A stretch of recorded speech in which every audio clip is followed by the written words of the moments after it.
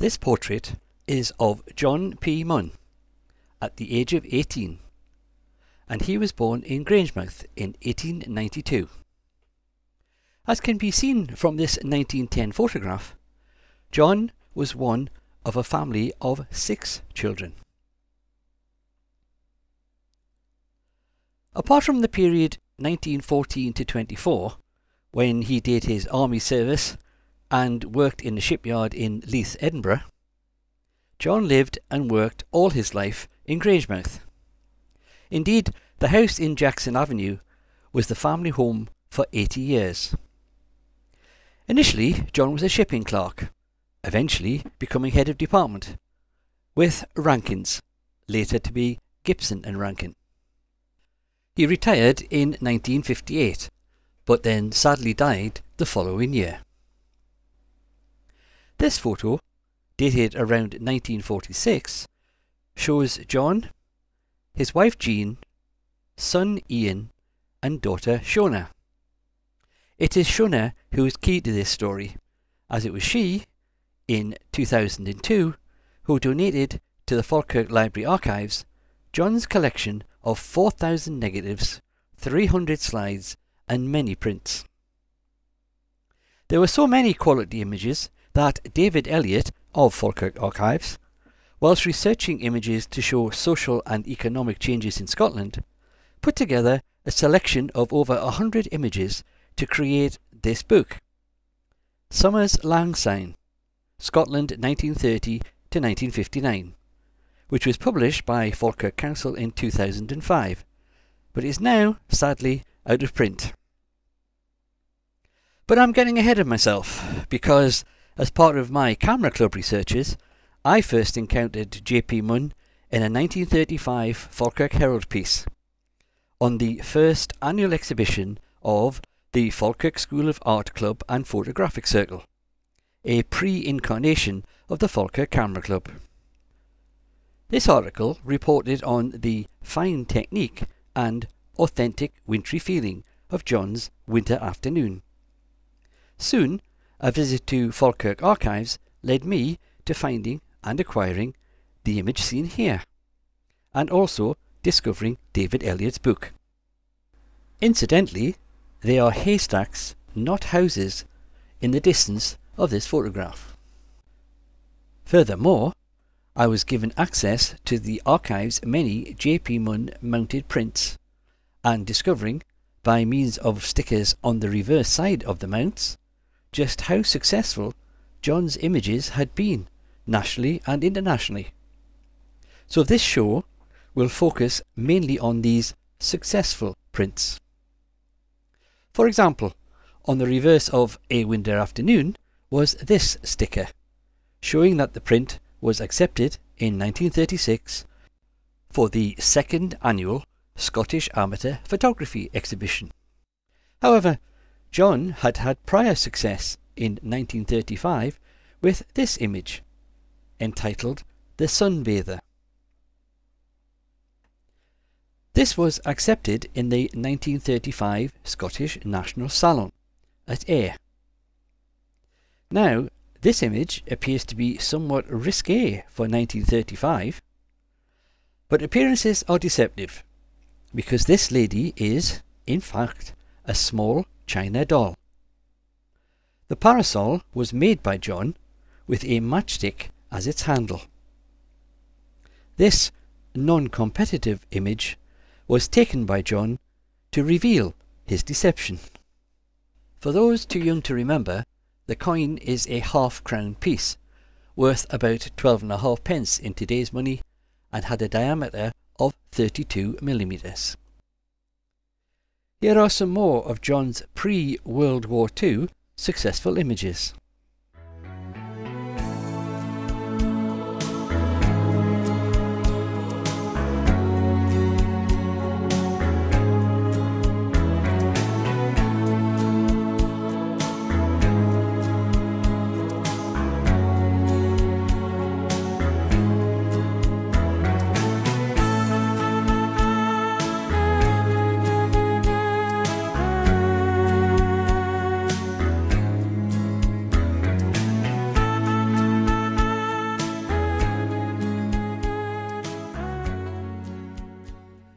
Meanwhile, John was still exhibiting with the Falkirk School of Art Club and Photographic Circle, as this review, in December 1938, shows.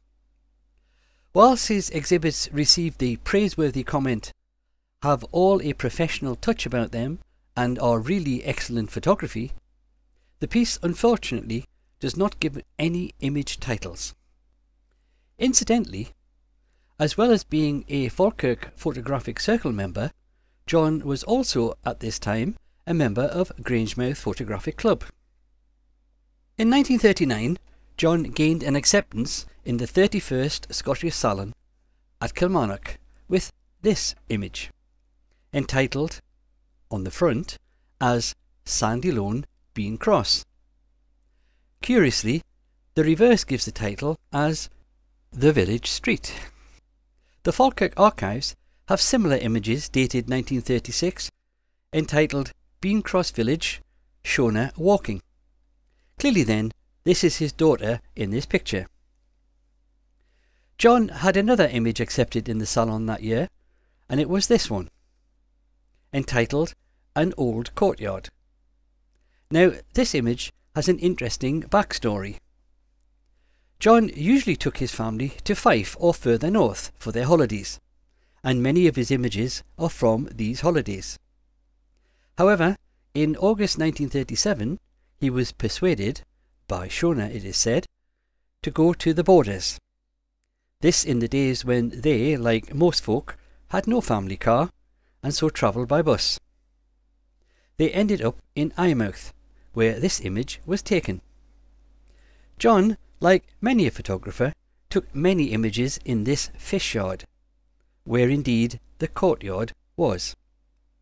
But before we proceed, note the single barrel behind the cart. This image, Sunbeam in Fishyard, Eyemouth, being another such. I wonder if this had been taken on a timer, or did John deliberately have the woman just exiting the frame on the right? And could that be himself in the doorway? Furthermore, note the two stacked barrels. So someone, presumably John, had, in the previous image, removed the top barrel to vary the composition. He'd also removed that distracting object from the top of the stairs, as well as the upturned brush next to the barrels. Another image from this location is this one. This is a gleam of sunshine, and although I don't have a sticker to prove it, it too was probably in the 1939 SPF Salon. Why do I say that? Well, because in 1939 the SPF selected 50 images to be sent to America as a Scottish photographic touring exhibition. And, as the reverse of this mount shows, this was one such chosen image. The dates on some of the 20 stickers range from 1939 to December 1942. Perhaps the USA's involvement in World War II curtailed this tour, or perhaps they'd just run out of space for more stickers. The stickers show that the image was seen mainly in mid and east coast USA, with a probable highlight being the World's Fair in New York in 1940. One note about John's war years. Apparently he had foreseen the likelihood of war and bought a significant stock of film prior to the war, and which was not available during it. It is said that John took many portraits of children and loved ones to be sent to the serving troops. Unfortunately, none of these portraits seem to have been included in his legacy collection. I now have 3 final pre-war images to show, which I believe illustrate John's tremendous observational and photo-compositional skills. Firstly, this image, taken around 1920, shows his sister, Margot, in one of Grangemouth's not infrequent floods. John was later to use his photo documentary skills as a photographer for the Grangemouth Advertiser. Next, look at this image, also taken in Eyemouth in 1937. Well, actually, this is not John's image, but this is. And photographically, what a transformation into a superb image. Lastly, how about this photo of a lamp lighter, believed to be taken in John's own home street? Probably not an uncommon image in 1937, but again, it wasn't the image John took. This was. Talk about a Cartier-Bresson decisive moment. John clearly managed to make this grab shot into a tremendous image. After the war, John continued his photographic hobby, but I have found no evidence of any further competitive success beyond 1939. Nevertheless, John continued to contribute photographs to the now renamed Falkirk Art Club, and this 1952 report, albeit littered with a critic's verbosity, indicates that his works still reveal the superb craft of the master of long standing. The image referred to is this: swords into ploughshares. The structure you see is the remains of a hangar of the old Grangemouth airport. A year later, in September 1953, and this report tells us that visitors will be impressed with the pleasing viewpoint in Inverness and the Sign of the Times, which is actually just titled Sign of the Times. My researches have not revealed whether John joined the East Stirlingshire Camera Club in 1953 or if he was a founding member of Falkirk Camera Club in 1958, although I suspect not. However, he was still taking photographs, as John, never a car driver, bought a car in 1958 for the family, and Shona became his driver. Sadly, before he had had any real chance to utilise this new mobility, John P Munn died early in 1959. That then is my take on the work of local amateur photographer John P Munn, and I hope you've enjoyed hearing a little of his story and seeing those successful images of his. Remember, if you want to see more of his photographs or even wish to learn a little more of his life, then do look at David Elliott's book. And finally, my thanks, as usual, go to those helpful people in the Falkirk Archives in Callender House.